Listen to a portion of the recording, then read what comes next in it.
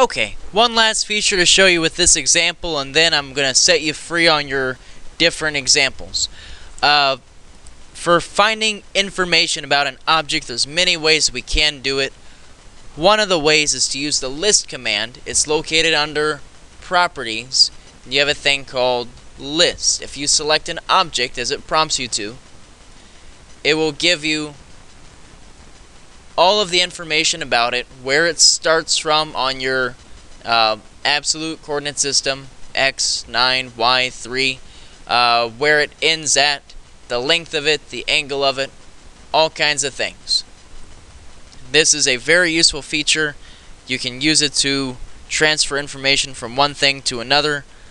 There's also one other way that you can find out similar kinds of information. If you go to your View tab, you have a thing called Properties. It's under your Palettes toolbar. And if you notice, it says No Selection to start with. We're going to go and click on the same line, and it's going to tell us the same information. Okay, now it says it's a line. It says what color it's on, what layer it's on. It's an object line.